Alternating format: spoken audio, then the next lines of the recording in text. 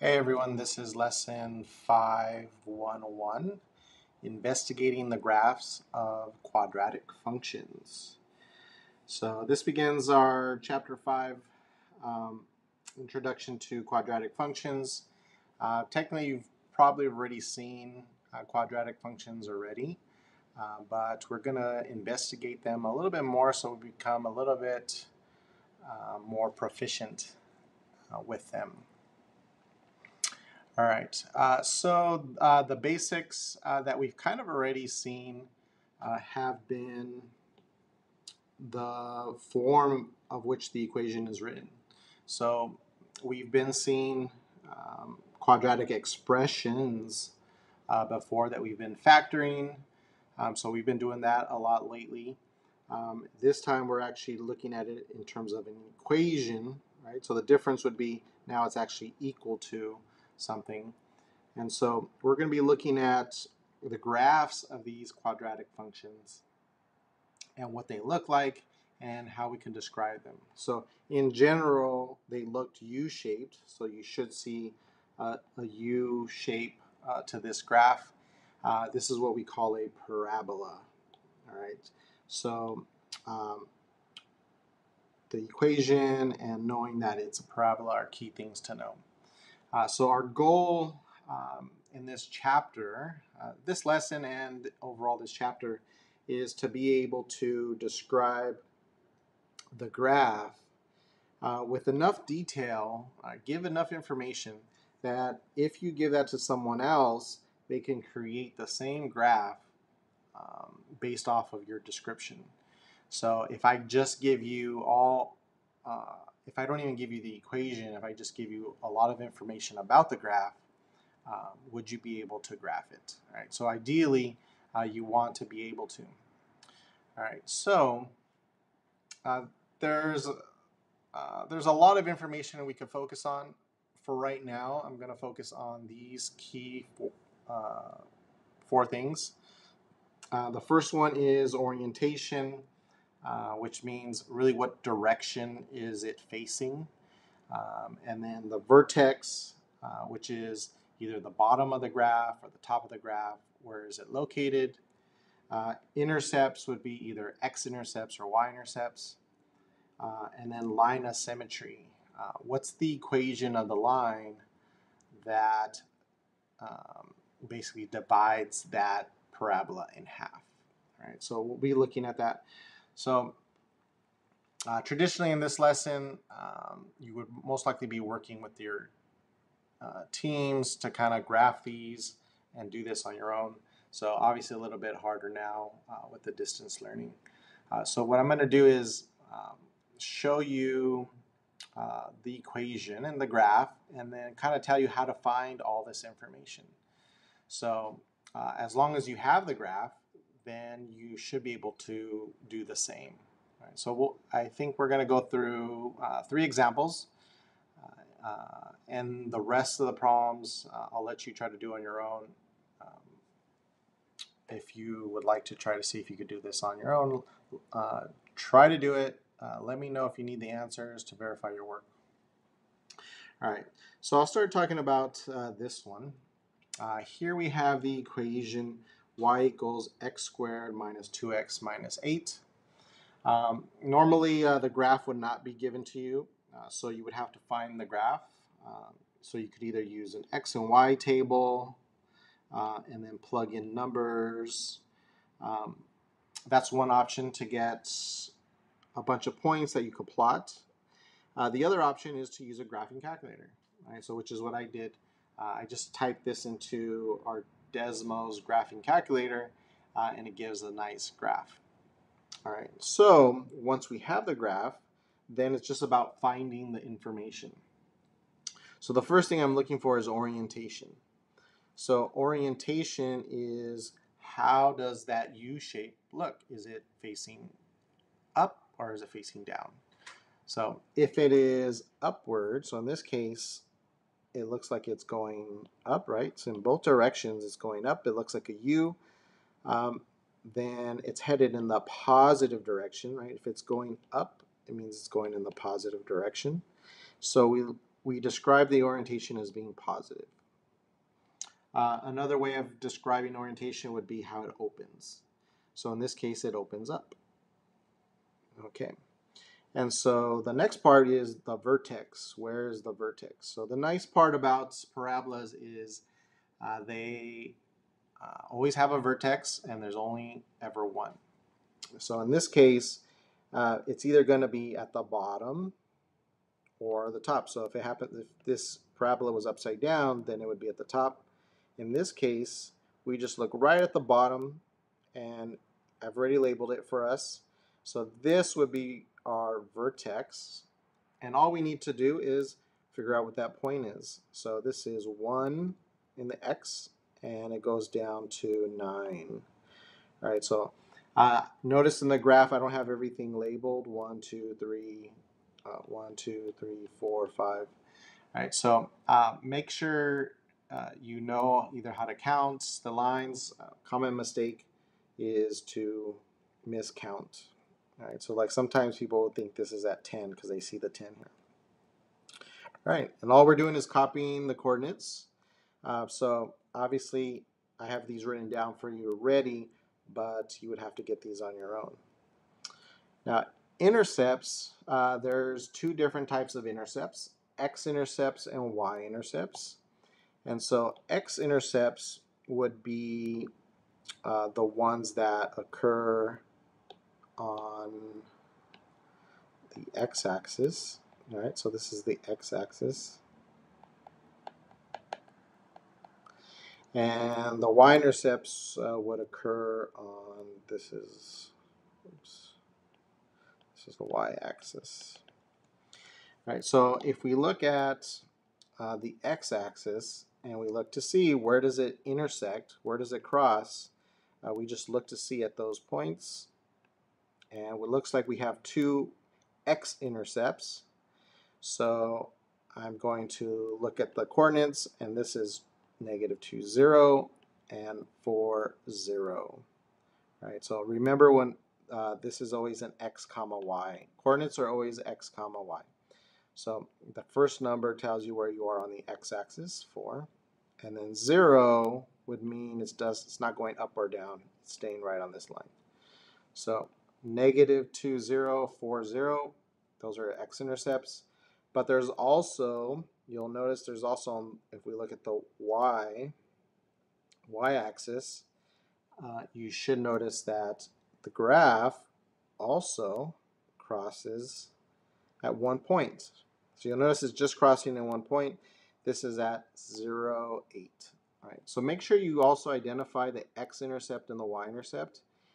If you did not include this, if I didn't include any of this information, then we wouldn't know which points are x-intercepts and which are y-intercepts. So make sure you include the words or notation. Either write the complete word intercept or abbreviated like this is fine. And then the last thing is line of symmetry. So symmetry, this is having to do with like reflection symmetry. And reflection symmetry, sometimes we use the word mirror. And so where can I draw a line so that it basically cuts this graph in half? All right, so let's see if I could put a line here. So the nice part about the line of symmetry is it always goes through the vertex. All right, so that line that goes right down the middle is our line of symmetry. And so what I need to know, it's always going to be, in this case, if it's going up and down, it's going to be x equals. So I need to know what's the equation of this line. So easy part is just to see where it crosses the x-axis.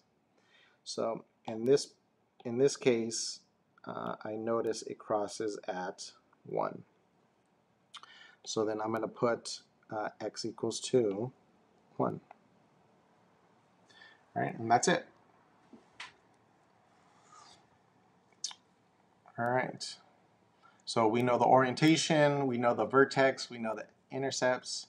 So if someone was just graphing this, they would very easily be able to plot 1, 2, 3, 4 points and then they would have an idea of where the line of symmetry is, so they could probably figure out maybe even 5 points.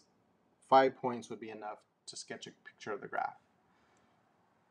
All right, so let's try this again, and we're going to do 2 more. They're all going to be a little slightly different.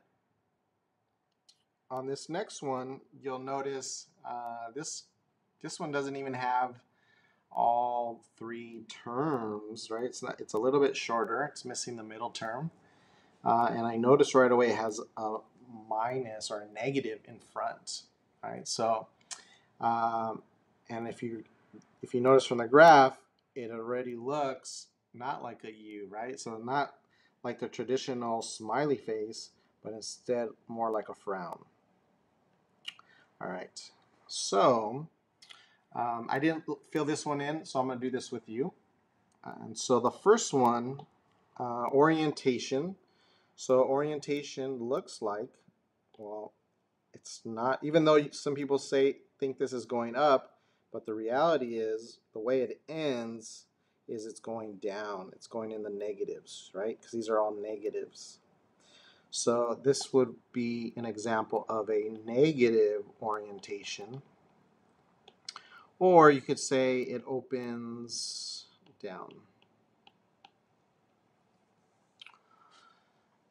All right, now we're looking for the vertex, and I said the vertex is either at the top or the bottom. So we look, since there is no low point here, we're looking at the highest point.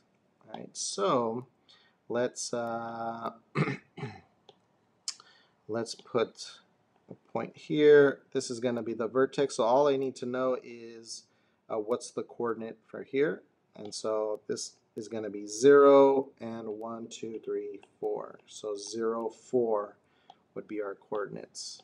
So I'll put this here. It's always nice to put it on the graph, just in case you make a mistake writing it out.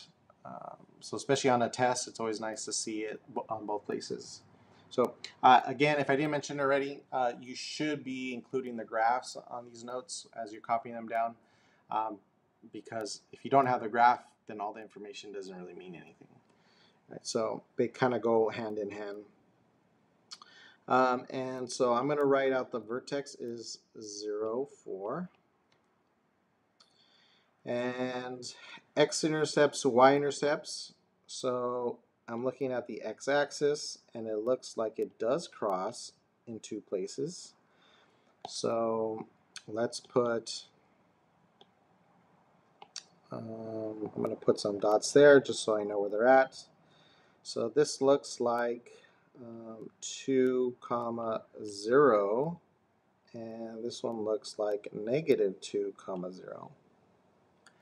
All right, so I'm just going to write those out. So this is negative 2, 0, and 2, 0.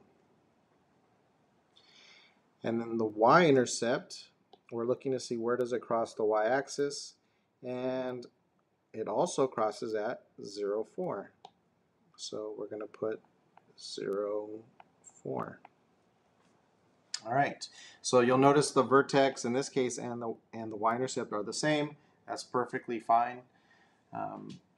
And what else? Line of symmetry. We're looking for the line that cuts this down the middle. And so if I draw in that line, and I notice it crosses, I'm looking to see where it crosses the x-axis, and it crosses right here at 0. So I'm going to put x equals to 0. And that's it for this problem. So if I give you a graph, so let's say on the test I give you a picture of this graph, or even just the equation, and you have to graph it, you should be able to tell me all this information. What's the orientation, what's the vertex, what are the y-intercepts, and what's the line of symmetry. So this would be a good example of a test question. All right, and then the third one that I wanted to go over,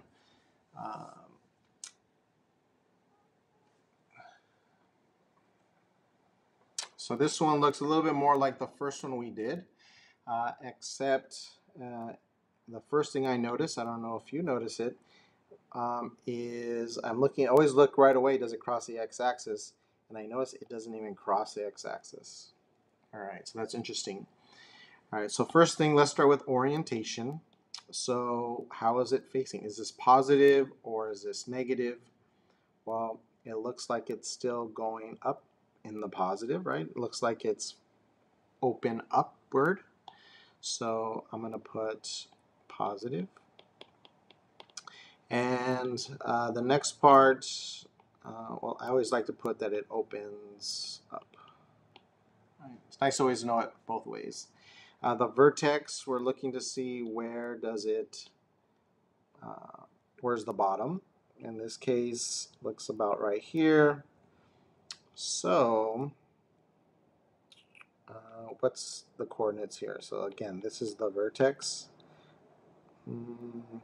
So we're going to go over 2 and up 1. All right, over 2 and up 1.